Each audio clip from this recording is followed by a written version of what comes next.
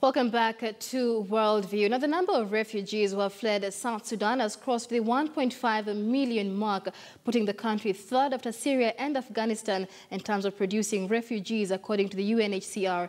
The UN Refugee Agency now says unless rival governments and rebel forces agree to talk, the ongoing flow of refugees within the country and abroad will continue this year. And to put this situation in perspective, KTN News' Akisa Wandera had a one-on-one interview with the former president of Botswana, Festus Mogae, who is a joint monitoring evaluation commissioner.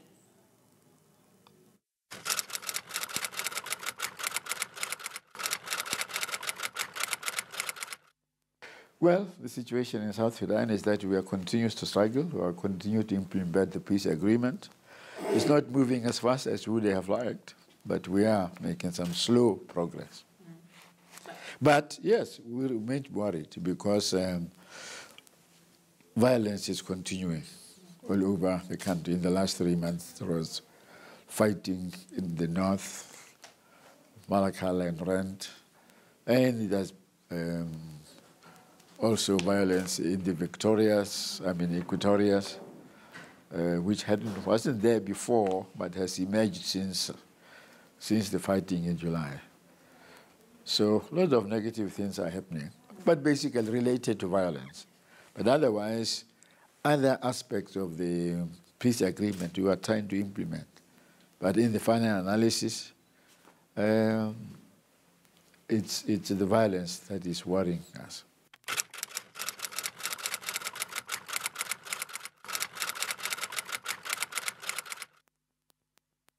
Well, as you know, the government of national unity has been formed. The parliament has been reconstituted with remaining a few areas here and there. The NCAC, the National Constitutional Amendment Committee, is now fully functional, now that at long last chairman has been agreed. We have functioned, this committee, which is very important, was delayed because the chairman has to be provided by IGAD. The chairperson has to be provided by IGAD. And the first chairperson was a very able law professor from here who was appointed, was not accepted by the government of South Sudan. And then it took time to find a replacement. When ultimately, after about 3 months, a possible replacement was found, he, in the end, didn't accept the conditions. And therefore, it's only now that finally a suitably qualified chairman has been appointed and acceptable. So he's now working full force, full steam, in working at the constitutional aspects, including the prospective incorporation of provisions of the agreement into the transitional constitution. So those are aspects that are happening. Reforms in the Ministry of Finance, for instance, working with our advisors, given the challenges that the budgetary situation is presenting to the government, is encouraging. It has been agreed, the government has agreed with the advice from our advisors that there is going to be all revenues of the government should be paid on to the central bank, one single treasury account, which wasn't the case before. And then there is the interministerial committee under the supervision of the Ministry of Finance, which determines on a cash basis how much goes there, how much goes where. That's financial accountability, very impressive one for the first time in the history of South Sudan. That's a big advance.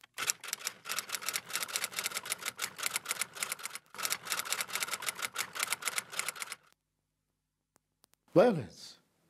That's why I'm expressing dismay. We're making progress elsewhere, but progress either in cantonment or in education or in health or in any of the agreements, the institutions of the agreement. So long as there is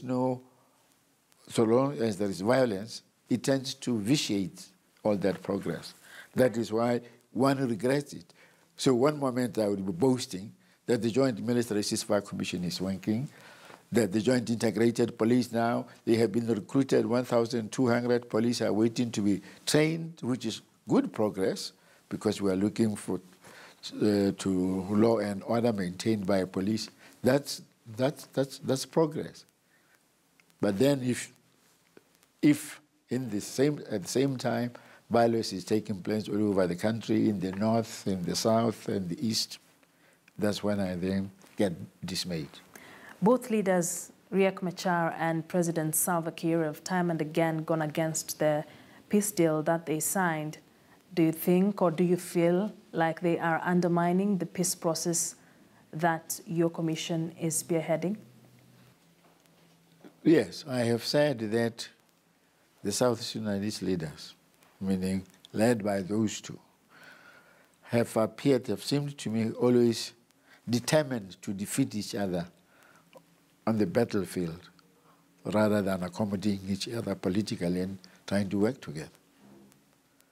You know, there is a joke in South Sudan that the United States Army is 20 times the size of the South Sudanese Army, but the South Sudanese Army has twice as many generals.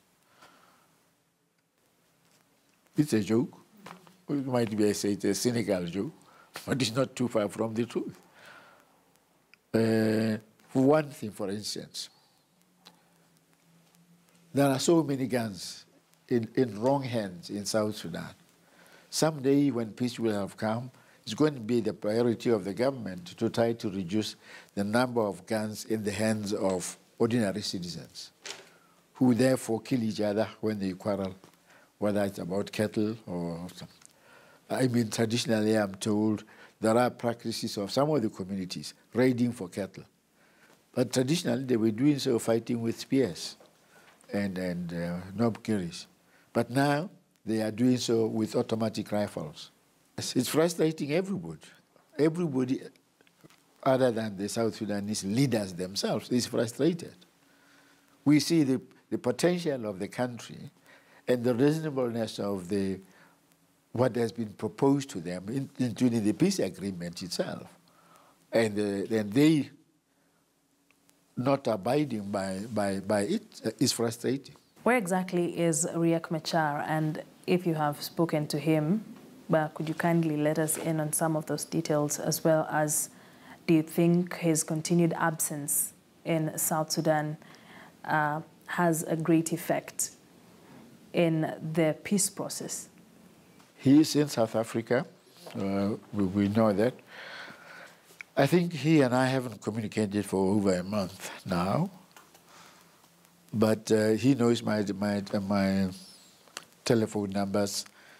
In the past, he did communicate when and if and when he wanted to.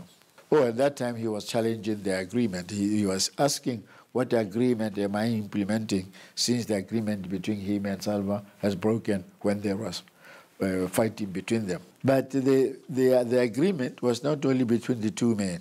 Even if both of them had died, the agreement would still be there, because it was about they and their followers, the communities they led.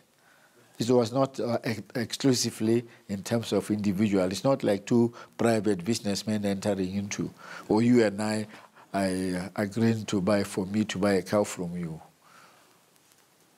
So there were a great many others.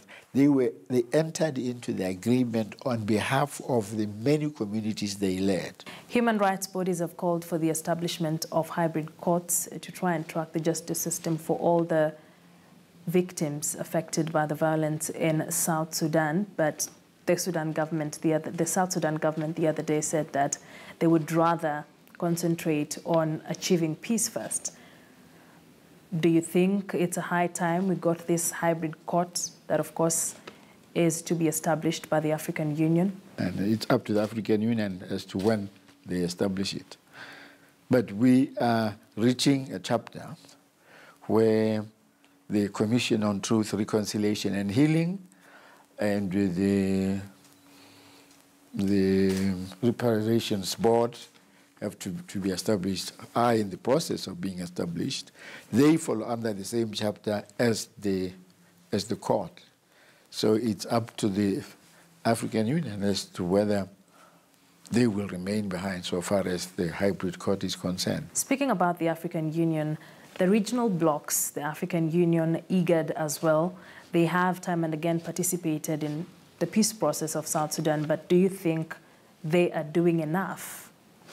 Yes, I think so. I mean, the peace agreement is visually, the South Sudanese on both sides, they accuse IGAD of having imposed the peace agreement on them. That itself is evidence that without the determined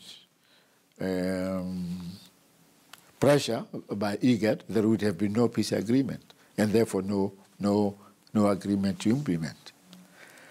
I have stated previously that unfortunately the South Sudanese seem to continue to be determined to defeat each other militarily instead of accommodating each other politically.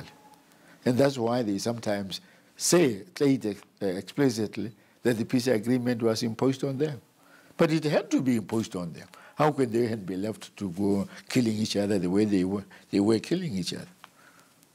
And so, no, I think IGAD has done a great deal, but unfortunately, yes, they have to continue to apply pressure on the South Sudanese to make peace, because they are destroying the country. You know, to date, there are 1.4 million South Sudanese in refugee camps in the region. 52,600 people in January alone are said to have fled into Uganda. That's how dire the situation is. And deliveries of humanitarian food and are obstructed by people in uniform carrying guns. As I say, well, I don't know whether I've said it right now, that in addition to the original government and opposition, new militias have emerged. Other groups who were not there before are fighting, especially in Equatoria. There are militias there. Some of people, they may be associated with one or other of the factions, of the governmental factions, IG and IO. Others may be opportunistic. But also now, it's in the logic of circumstance that given that there has been no regular food production or economic activity in the country, and hundreds of thousands of people are dependent on humanitarian assistance. There are people now who will steal or kill because they had to eat. So that's how bad the situation is at present. But these latest developments are not surprising. I mean, emergence of criminality in the absence of law and order, in the absence of security where people can produce food for themselves, that can be expected. So do you get enough support from IGAD, especially given that all these regional governments have stake in the peace process of South Sudan? Yes, I think they will. It could be better. It could be better, but we are proceeding. Without IGAD's involvement, we wouldn't be making any progress because the South Sudanese will resist. Even now, what they are doing is that they don't say that they want to do things, but they are showing passive resistance to many of the proposals we make. to some of the provisions of the agreement. They are not explicitly rejecting them, but they are not complying. If the South Sudanese were complying with the agreement, they wouldn't be fighting, and we would be making more progress. But as I say, there are many aspects of the agreement that are being implemented and have been implemented. But unfortunately, the fighting tends to unravel. So what is the way forward? What is the Commission planning to do? We have been doing everything all the time. We have been everything all the time, talking with them, trying to persuade them that they should stop fighting and start talking to each other. That's what we have been doing. That's why we have made the progress that we have made. They keep on putting new conditions, and we try to meet them. If it were not our efforts, pursuant to the agreement, of course, which was created by IGAD, there would be no